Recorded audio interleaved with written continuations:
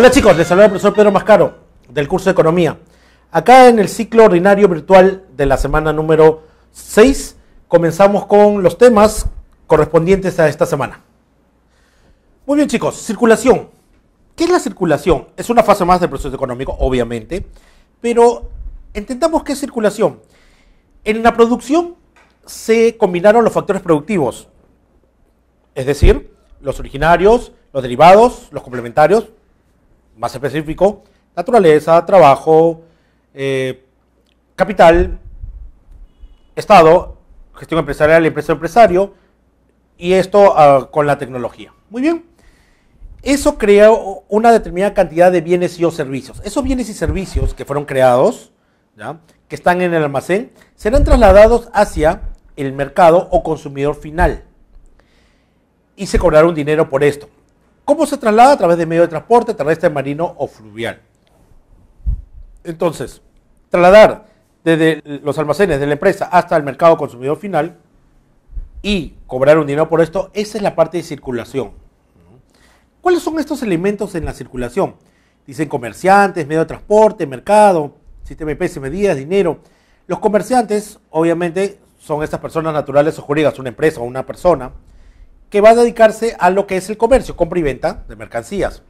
Acá un comerciante es un mayorista, un minorista, ¿ya?, un comerciante, un especulador, un comisionista, ¿ya? Para esto, el mayorista compra en grandes cantidades, el minorista en pequeñas cantidades, como ya lo hemos visto en el tema del mercado, ¿no?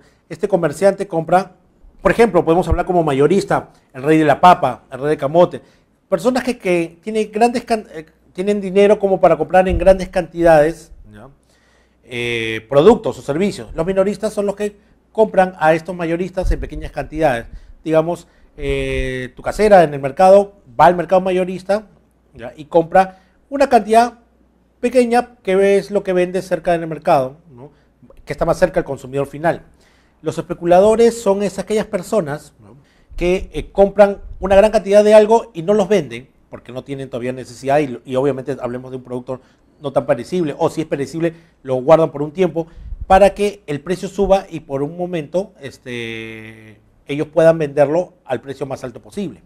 Un comisionista es aquel que no es su dinero el que va a comprar estos bienes y servicios, no es el mayorista que va a comprar, sino es alguien que es contratado por el mayorista y que va a comprar y va a copiar toda una cantidad de papa, yuca, camote y va a cobrar una comisión por este producto, ¿no? Lo que pasa es que entienda, el mayorista, si conoce el mercado de papas, camote, va y tiene la confianza del público y le ofrece comprar toda su mercadería y le van a guardar.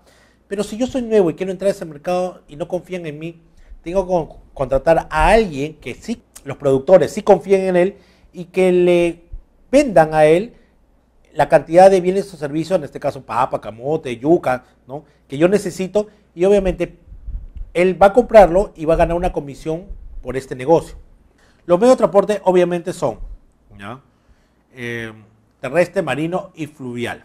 Esos son los medios de transporte, ¿ya?, que va a servir para llevar el producto desde el mercado, desde la empresa al mercado consumidor final. El mercado, como ya lo hemos visto en clases anteriores, en la semana 4, por ejemplo, hablábamos del lugar físico y o virtual donde se realiza ese intercambio, ¿no? Puede ser un mercado, el mercado mayorista, el mercado minorista, Saga, Ripley, o puede ser el internet también, ¿no? Sistemas de pesas y medidas, la magnitud de las pesas para saber cuánto, las medidas para saber en qué cantidad se vende y por cuánto se debe cobrar, etcétera. Y el dinero, obviamente, el elemento principal en esta circulación, porque yo tengo el producto y obviamente tengo que, después de recibir el dinero para esta transacción. Los agentes económicos son los que toman decisiones sobre estos problemas económicos, dicen. En pocas palabras, los agentes económicos son los elementos de la economía que responden a esta pregunta: ¿qué bienes se debe producir? ¿Qué bienes se debe producir? Obviamente son los hogares, los demandantes. ¿Cómo se debe producir? Lo respondrían las empresas. ¿Para quién producir? Puede ser la empresa o puede ser el gobierno, ¿ya?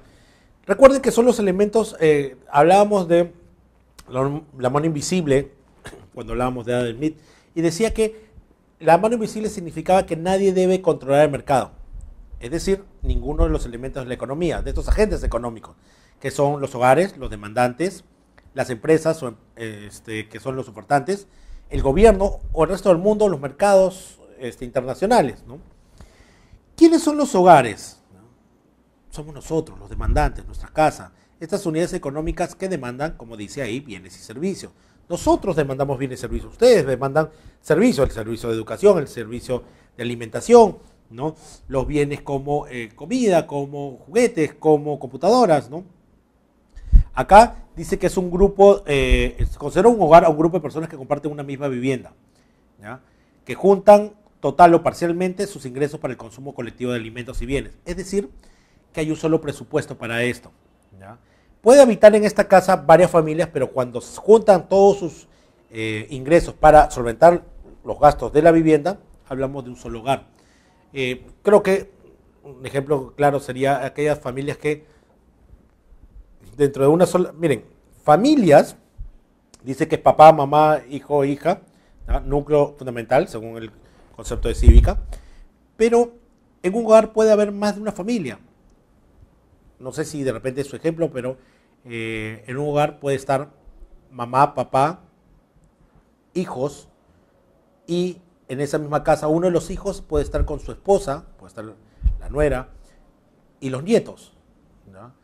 Entonces ahí hay dos familias, o otro de los hermanos también tiene su familia, o el abuelo vive con el papá del dueño de la casa. Entonces hay 2, 3, 4 familias, ¿no? Más de una, pero si todos juntan sus ingresos para solventar los gastos, estamos hablando de un solo hogar.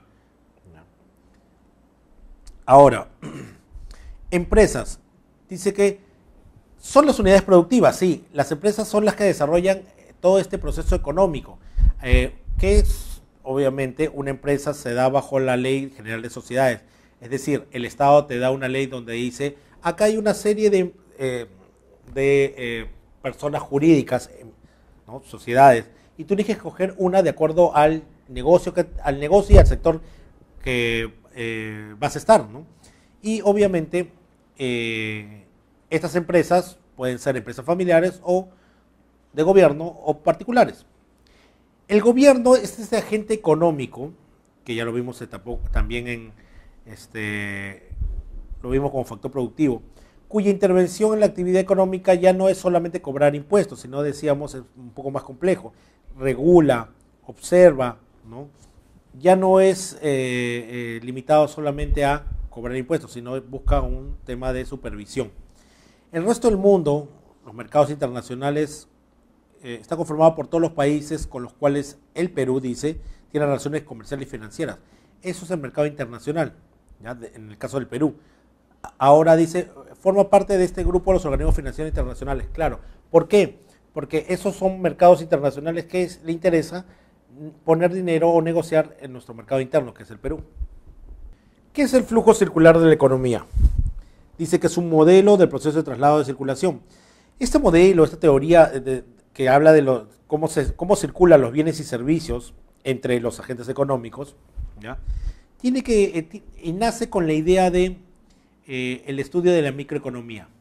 ¿Cuál es el estudio? Recuerden que está las familias, los hogares, los demandantes, y está la empresa u ofertante, ¿no? Entonces, acá debe haber una relación entre ellos, y la relación entre ellos, ¿ya?, es lo que estudia la microeconomía. Ahora, este flujo circular, lo que va a explicar, como se ve ahí en el gráfico, es que hay los dos polos económicos. ¿Qué es un polo económico? El polo económico, como lo vamos a mencionar, es los extremos que hay un mercado entre empresas, ¿no?, y hogares, entre ofertante y demandante. Esos son los polos. Los ofertantes y demandantes son los polos. El flujo es lo que pasa entre ellos.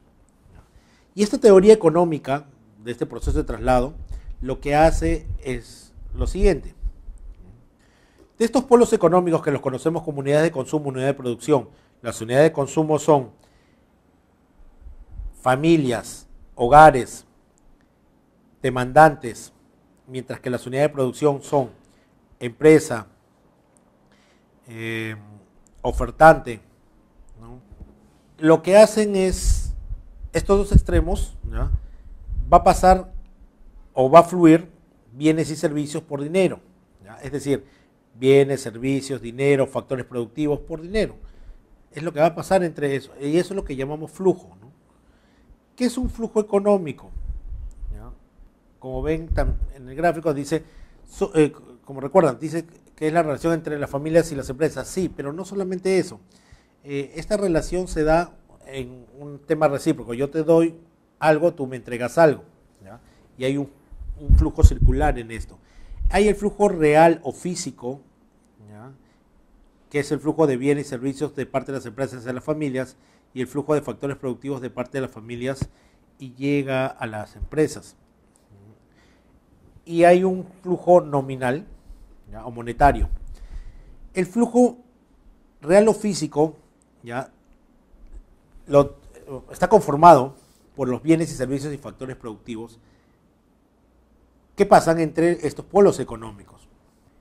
Mientras que el flujo nominal o monetario son el dinero, las unidades monetarias que circulan entre ellos. Estudiar esto significa de modo detallado ver el tema de la macroeconomía, ¿ya? Un poco, chicos, vamos a regresar, ¿ya?, aparte del ejemplo, al gráfico. Es decir, tienes un flujo, ¿ya?, real y un flujo nominal. Las empresas producen y venden bienes y servicios y contratan y utilizan factores de producción. Los hogares compran y consumen y poseen y venden factores de producción. El flujo monetario va de la siguiente manera, ¿ya? Primero, pensemos, los hogares, las familias, lo que han hecho es pagar por ese bien o servicio. Entrego dinero por ese bien y servicio. Voy a recibir el bien y servicio yo. Entonces, por ejemplo, las empresas lo que hacen es pagan salarios, el tema monetario, o renta a los hogares, y los hogares entregan los factores productivos. El flujo real o físico son los servicios, los bienes, los factores productivos, ¿ya?, que hay entre estos polos económicos. Flujo de bienes, servicios por parte de la empresa, flujo de factores productivos de parte de las familias y a las empresas. En cambio, el flujo nominal y monetario es lo que recibo. ¿Qué recibo? ¿Ya? Yo, por los factores productivos, recibo renta o salario. Y por los productos que yo compro, ¿ya?, recibo las unidades productivas. Muy bien.